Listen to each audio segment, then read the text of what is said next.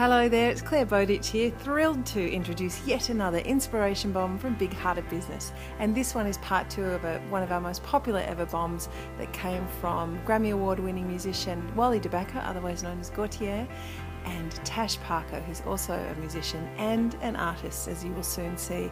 This is a ripper, quality, beauty information. Oh, you're going to love it. Enjoy yourself very much. I'll see you on the other side. His name is Wally de Bakker, and like I said, he's not from Netherlands, but that's okay. I can still listen to his music sometimes, and I don't think about these things. He will be here, and he will be here soon, and you can listen to this. I think the world naturally has a lot of wonder in it. There's a lot of really amazing things, to be alive on the planet. In a lot of people's experience is a really incredible thing. But then there's also a lot of hardship. There's a lot of challenges. There's a lot of things that are very unjust. A lot of things that really make us wonder whether life is worth living. And I think music and art, they can really bring incredible energy, positive energy to our life experience. Inspire us to do things we didn't think we could do. Inspire us out of difficult experiences. To help us get over things. Help us realize that there's something more than what we thought the limits of our world was. I feel constantly excited by the idea that you can be constantly pushing outwards what your worldview is. There's so much out there to experience and try to understand or just have a glimpse of. And I think music has done that a lot for me over the years, giving me a sense that there's something more, something else, an alternative, that there's just an incredible world of ideas and things to explore out there. And I think that has great value.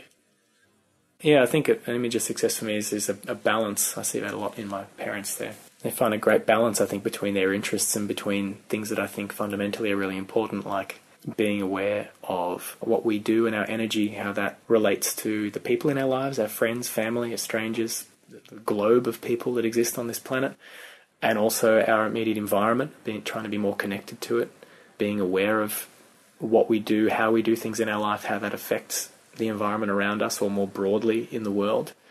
I feel like I don't make a lot of time in my life to really probably explore that side of it in terms of growing food, or I really love being outside. I love the garden. I love whenever the weather is good to be out in the sun or to go to the beach and things like that. The energy that gives me is just really amazing. But I know also because of sometimes how much time I want to spend, I guess, indulging these obsessions with music and reading, I find that a hard balance. I feel like I could make a better balance in my life. And I think that should be probably how I should measure success for me in the future in my life. I feel that engaging with the business side of making music, the music industry, I'm still able to sort of think of that completely separately from, I guess, what you call the creative side of it. When I'm writing a song or when I'm looking for samples or just anything to do with making a song or a record. Even though all these business things creep into it, like what's it going to cost to work with somebody? Do I have that money? What are the implications, in a songwriting split? If I choose to work with this person, what will that mean for, all those things they all come in at some stage, but I still feel like I'm able to keep them completely separate, like just be purely driven by what is it that I want to try to make that I want to be really into. Having done so sort of pretty much everything myself for many years, it's a struggle to balance the time to do everything, but I don't think that knowing more about how the music industry works makes it difficult to be creative, to make your music. Unless, I think sometimes maybe it reveals to you, if it does feel like it starts to become a challenge, it's probably just because it's revealing to you that a lot of your motivations are commercial or are to do with the business. And so I feel like I have seen that. I've seen, say, approached by musicians who are asking me, how did you do this? And I want to know how you can, say, get your career off the ground. And then I feel like maybe over time, as it seems they sense, the obstacles get greater and greater to, say, find commercial success within the industry, their motivation lessens. And it makes me wonder, is that because the only reason you were writing songs or wanting to make a record is because you wanted to sell a certain number of copies of your record or win awards? Was that so significant as a marker of the end point you had in mind that when you thought that was actually too hard or that it wasn't going to happen, that you weren't interested anymore? I feel the same way about, say music practice, the technical side, whether it's of production or of learning an instrument, about harmony, songwriting, things like that. I remember a friend when I was a teenager who I asked him, oh, you're really into music and you love going to concerts. Have you ever thought about learning an instrument or, getting into music in some way, into making it? And he said, no, I think if I learnt anything about it, it would just really lessen my experience of music. If I learnt an instrument, I'd start to know all this stuff I wouldn't want to know. Music wouldn't be able to just wash over me and inspire me in the same way. And I understood where he was coming from, but I completely disagree now. I feel like, the more you learn about anything, just the more amazing it makes it seem.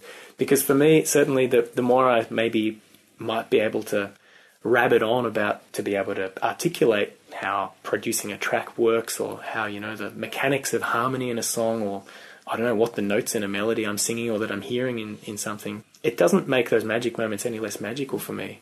I still find, the music that really stirs me deeply, I could rip it apart in any number of ways. Look at, the technology used, the chords behind it, the broader harmonic structure in which it's written, or, I could even become more kind of physically familiar with it in terms of like learning how to play it, singing the song. And yet when I experience that recording, if that's a piece that really moves me, I still find it has that magic absolutely unrelated to that, maybe that greater knowledge I have about the mechanics of how it's put together.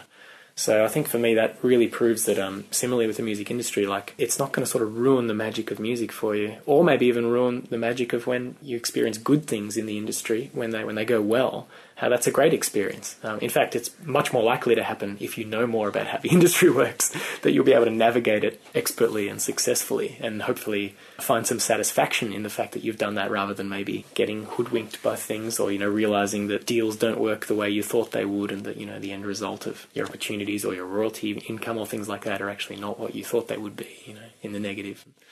That's the way I feel about life in general. The more perspectives and the more information you can have, it can only benefit you to think about them, short of maybe just being overwhelmed by it, because there is so much information in the world. Maybe the challenge these days is just to curate the potential world of information that is out there for you to navigate, to know that I think on some level, the more you take in, probably the better off you will be, because the more perspectives, the more you'll have an ability to navigate those possible ways of thinking about things, and to maybe apply them or to choose what feels right for you. But curating how and when you take in that information, and sort of the focus you have when you do it, and how that hopefully benefits your development, whatever it is you're working on, that's the challenge. I feel very lucky, very grateful to live in the times we live in, I think, as a musician, as a songwriter, especially as a producer. There are so many incredible tools at our disposal, and they're very accessible. They're financially, I think, they're reasonably accessible. Also, these things about like analog versus digital recording methods come up in a very broad sense. But I think the fantastic thing is that we have the option to explore so much through the internet, and through things like eBay and secondhand options. There's a real ability, say, to decide to use the best aspects of recording technology that have gone in the last century. We're truly standing on the shoulders of giants, and there are many giants around, and we can hop between their shoulders. And that wasn't always the case if you were aspiring to record an album or write songs. It's interesting for me because I was saying before that sometimes I think the best music I've made is when I've made recordings or made tracks or songs that are the least like the music I listen to, or the least like what I would expect of myself. It's kind of like I don't quite know what I'm making, but then I realise as I finish a song, I'm like, I've made some kind of weird instrumental hip-hop Bollywood kind of track. It's great. Like, I kind of like all these things, and I never would have expected to make this. That's one of the things of having access to a great wealth of materials and kind of trawling through them and putting things together and seeing the unexpected results. When you have happy results, that's one of the great things. And I feel very lucky to have, through computers and through the internet, the great potential for that to happen, for that to be part of my process of making songs. I sometimes feel a little bit disinterested in some of the music that results from this great melting pot that is the internet's world of stuff that's out there, the kind of great flattening of cultural history. It's almost like everybody's experience through the internet of history and of culture is it's inherently postmodern. Like, I remember going to uni as an undergrad 12 years ago and, doing studies in postmodernism, maybe still at a time then when it felt like you could choose to use postmodernism as a creative aesthetic. It was like an option. I almost feel like delving into YouTube, that's just everybody's experience now. It's like, whether it's a Hollywood film trailer next to a home video of a musician somewhere in a third world country, to mashups that are already pulling from multiple places as disparate as that, and sort of presenting them to you as a reconstituted new thing. You can just cycle through all these different things, and it's very hard to get a sense of maybe where they've come from or what the context is. Sometimes that's exactly what leads to really exciting, new, interesting things, like mashups of things that were completely unlikely and unexpected. But I do feel like sometimes I hear a lot of stuff that maybe, especially from younger creatives, because they haven't looked into a lot of the context or the origins of these things, they just make me feel like I'm just hearing a bit of a confused melange of stuff. Yeah, it's just a confusingly postmodern blancmange, let's say. So I don't know, I think that's kind of a challenge, is to, and that's something I strive for really hard with the stuff that I do, I guess, is trying to really follow all the strands, look at origins, and really think about the context of what I'm writing. You know, why am I writing a lyric? What is it I want to express? What is behind, say, what I'm writing, or the sounds I'm pulling in, and why. And sometimes it's really hard. I don't want to be too clinical about it. I really still want to follow my intuition musically, just about textures, things that feel like the right aesthetic choices, just that make sense to me. I guess it's just a taste thing. It's just the inevitable double-edged sword that everything always is. There's always two sides to everything. For all the kind of really interesting, exciting things that come with, say, developments like this wonderful flowering, flattening of culture, or whatever it is, through the internet, through things like YouTube, through great access, there's also another side, which is potentially the deep pits of confusion and lack of context, and a kind of just drifting in whatever town. I was lucky to see Leonard Cohen play a concert recently, and his words and his music really reminded me of how powerful simplicity, when it's really beautifully considered, when it feels honest, when it's honest, but when it feels like there's really been a lot of thought and time put into it feeling right, how incredibly powerful and timeless that is. Leonard Cohen has written so many songs that feel that way to me, and especially in his recordings, his early songs, where it's a voice and a guitar, often with the most minimal of accompaniment.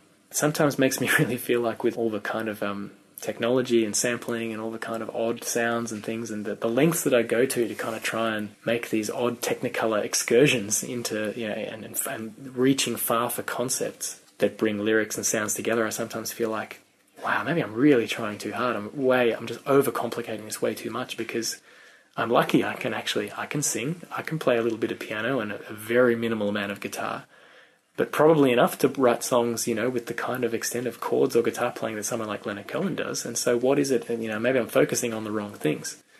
So it does make me think, maybe there isn't any indispensable piece of technology. I sometimes think, well, is my MacBook indispensable to me as a creative person, as a music maker? And then I go, wow, no, I could just sit at a piano with a dictaphone or a tape machine. I would make do with the limitations of just a tape machine if that was all there was, if I couldn't. Is electricity a fundamental, something I couldn't do without? I do wonder about that. That's probably the biggest broad one. That's been one of the biggest changes, I guess, in the 20th century creation, capturing of sound, of music, and of its reproduction, of the transmission of information. Electricity underlies so much of it. So maybe that is something, I guess, I would really struggle with that. But I think it'd be really interesting. I sometimes feel like I'm very drawn to kind of want to avoid all those things. So yeah, to get back to trying to just write songs on a guitar. I've never really done it. I can't really play guitar, like I said, but I'd like to try. As much as my instrument collection and my trinkety percussion collection continues to expand, and it's pretty vast, really. It's all these things. Well, I'm often finding myself pulling 2 coconut shells or something out of my box of percussion tricks and going, this is the greatest percussion instrument. Listen to the things you can do just with rubbing on the side, the overtones of this, blah, blah, blah. It's just like simplicity speaks very loudly. The things maybe that I use the most, that probably really, when I stop to think about it, are the most incredible in terms of creative opportunities they offer me every day. It is, it's my laptop and the software that runs on it, which specifically for me, Ableton Live. That's really fundamental, I guess, to how I approach organising sound, editing things, making songs. And I don't know, the other, I feel like, my voice is a bit of biotechnology, and I feel very lucky that it's there. The one time in my life that I lost my voice, which is after I was in my early 20s. I think I'd spent a night singing really screamily in a loud club with a lot of smoke before they'd put smoking restrictions into clubs. I cleared my throat really violently the next day in the shower, and I think burst a blood vessel in my throat. So I lost my voice, couldn't speak or make a noise at all for about 2 to 3 weeks, and I felt so disconnected. I felt so kind of glum so sad that I couldn't sing along with music in the car or just express the melody I heard in my head. I realised how much I'd just taken for granted the fact that I can make noises with myself that actually, I don't know, that please me, that kind of relax me and soothe me. That as a fundamental, I think, I feel very connected to that. Just lucky to have that chance, to have a voice that I can do stuff with.